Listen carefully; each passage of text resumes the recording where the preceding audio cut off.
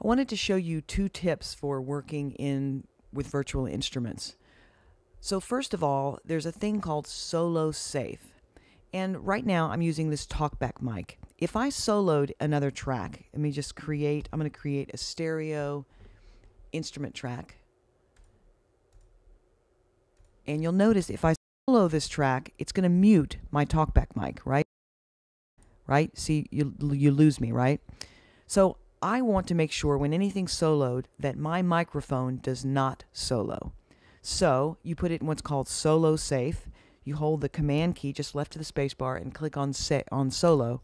And now when I click solo on the instrument track, it's not going to solo my talkback mic. Where you normally use that is you use it when you're using effects. So when you solo a track that has a delay, you solo safe the delay. So when you solo the vocal, if it has a delay on it, you will hear all the effects that come with the vocal.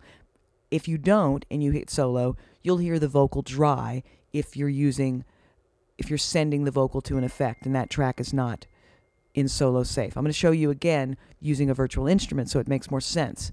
So I'm just going to send this to this program so we have it. And for continuity's sake, I'm going to choose Omnisphere again. I'm going to go to Instrument, Omnisphere, boom. Okay?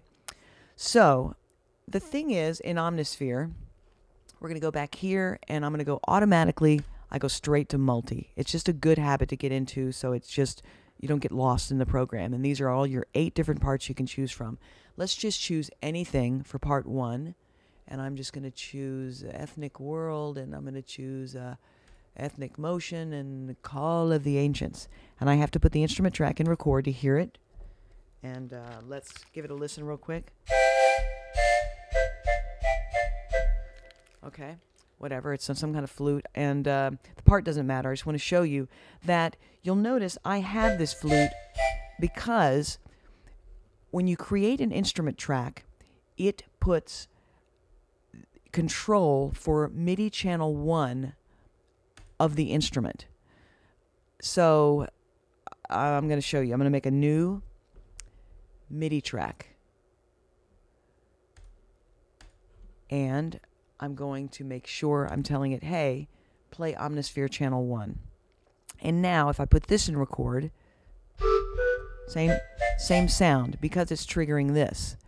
So here's the problem. Let's make one more MIDI track, Command-Shift-N, another MIDI track, and let's choose a sound for part 2 here, just anything.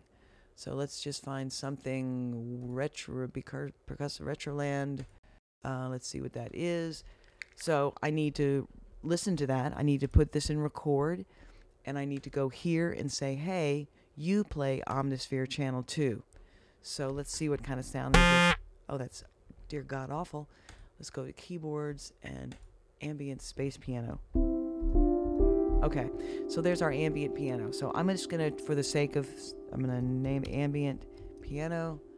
And this one was, I don't know, some kind of fluty thing. All right, so I'm gonna show you what would happen if I record onto the instrument track the flutes. Okay, I'm not even gonna listen to a click. I'm just gonna throw a part down so you can see. Okay, so there's my part. And now let's say I want to record something on this other piano part. I'm gonna hit record on this piano part. Okay, now what if I want to solo this ambient piano? If I play it, we're not going to hear anything, right? Why? Because it's playing this instrument, and this instrument is not soloed. So I'm going to do what I did with my vocal. I'm going to put my instrument track in solo safe. So when I solo a MIDI track that is referring to that instrument and I hit play, it's going to play it.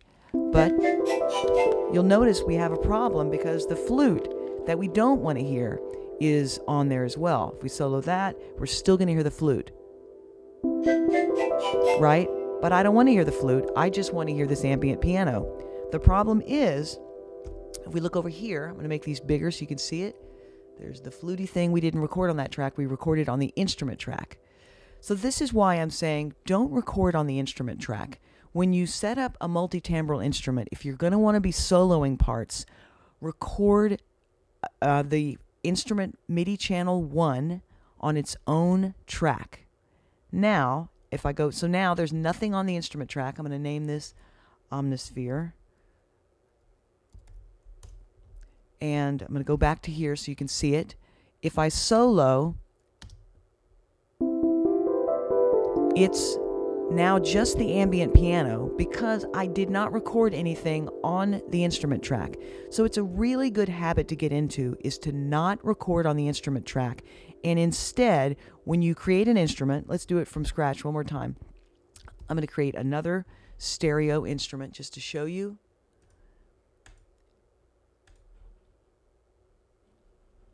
Create.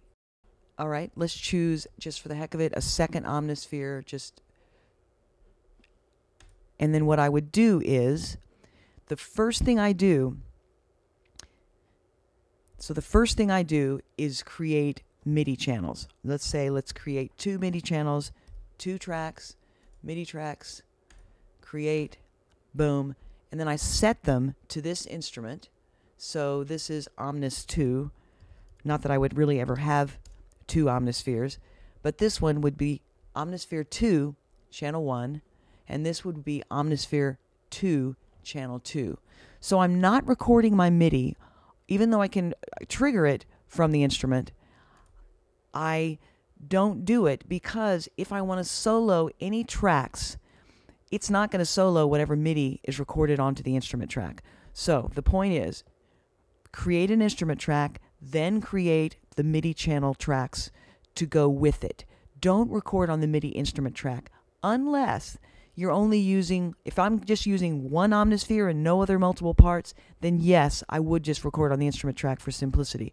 But if you're using an instrument and you're using multiple MIDI channels and multiple MIDI tracks, if you record separately, then you can solo each MIDI track separately. If you record onto the instrument track and then try and solo, you're going to hear whatever MIDI is on the instrument track, and then you're going to hear whatever is you're trying to solo. So I hope that's making sense. And then the other thing again is you want to put any instruments immediately in solo safe, because right now I'm going to undo this solo here. If I solo this, that's playing this Omnisphere right here, I'm not going to hear it because it's not in solo.